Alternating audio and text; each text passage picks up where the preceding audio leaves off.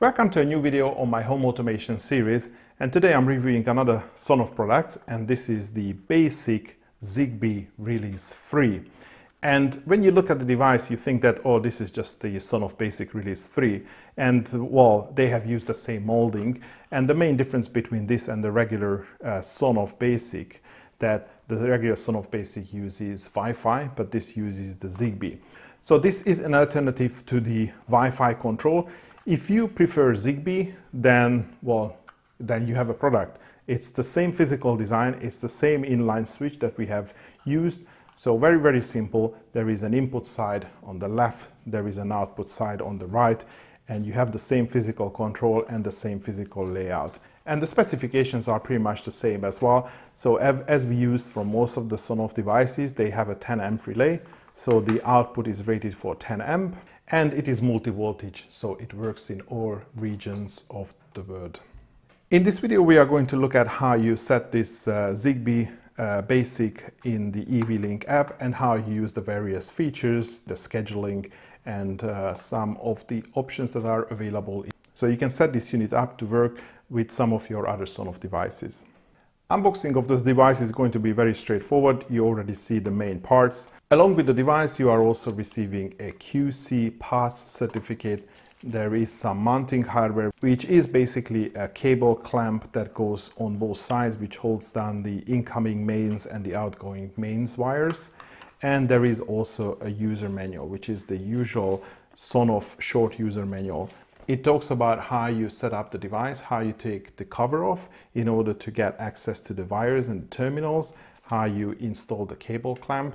And also please remember that there is no connection for earth. So if you are planning to use it in an application where the device needs to be earth, then you need to route that earth wire separately, either through the device or outside the device. So just make sure that you are using this device properly. I have the Sonoff Zigbee Basic installed, and to be honest, even after it's installed, it looks and behaves exactly like a regular Sonoff Basic, you know, the Wi-Fi version. Of course, it's the same box that we have seen before. You still have an input side and the output side, and in both cases, you just have two terminals. So I've connected the mains, the input mains here, and the output mains is just connected to this LED. You still have two status LEDs. Well, the only difference is that the status the actual status LED is green. I think on a regular Sonoff Basic it's blue. And you also have a button, so you can control the output locally from here, and you have a feedback as well.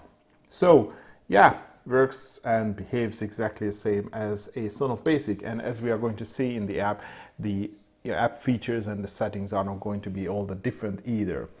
So after I've set it up in the EV-Link application, you can see that it appears in my, well, I just assigned it to the living room. And just like with the Sonoff Basic, you have an option to control the output from here as well. So you don't have to go into the device details, and you are also getting a feedback. It says open and close.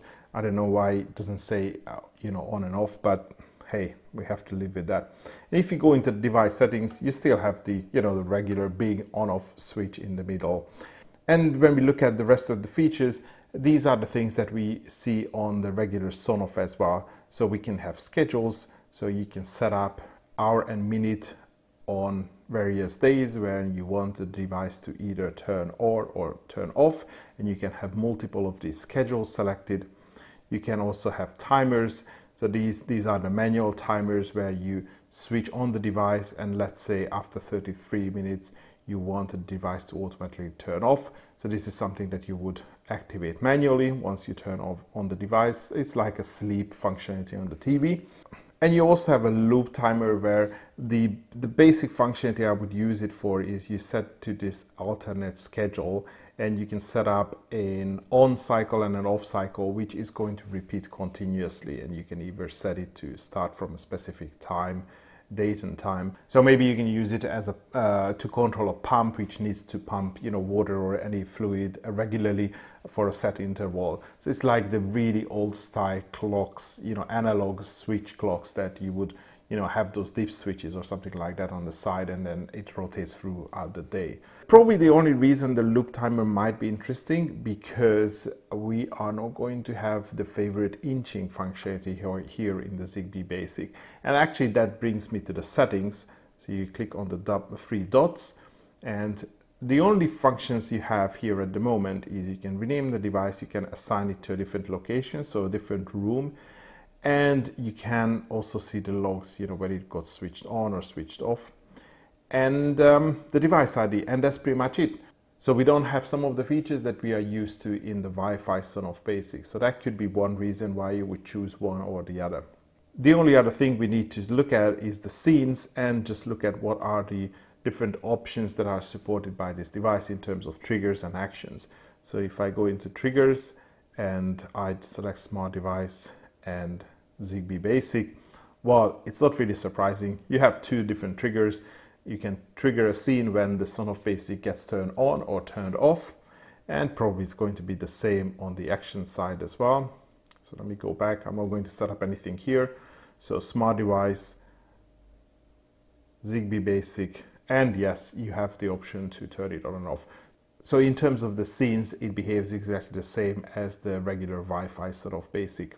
I think it was a simple and quick review, but it's not really surprising, because this is just like our known and loved, Sonoff Basic, but instead of communicating over Wi-Fi, it just uses Zigbee to, to send the messages through and to allow you to turn it on and off. If you like this device, I will leave some purchasing links in the video description, but that will be all for today. Thanks for watching, and hopefully see you in the next video.